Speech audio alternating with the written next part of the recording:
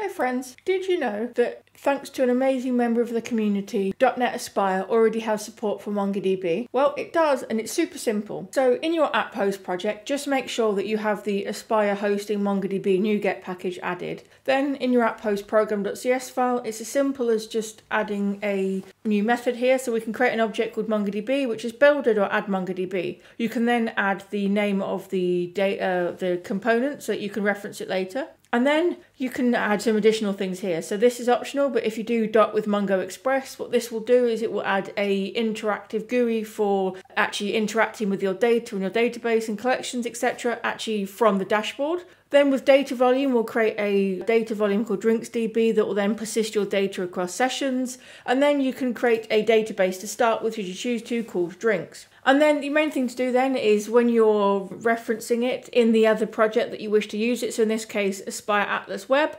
just tag on to the end of it to the add project call with reference, passing it in the name of that object that we created above, in this case MongoDB. So that's the app host. And then in the consuming project, so in this case .web, just make sure that you add the aspire.mongodb.driver package. Then in the program.cs where you consume it, all you need to do is then do builder.addMongoDB client. Then in a service class or somewhere else that you plan to consume it, all you then need to do is add the iMongo client, and that will automatically be available through dependency injection thanks to this integration and the availability of it from adding it in our program.cs file. And just like that, you can then start taking advantage of it in your code with all the power of .NET Aspire with MongoDB. Awesome!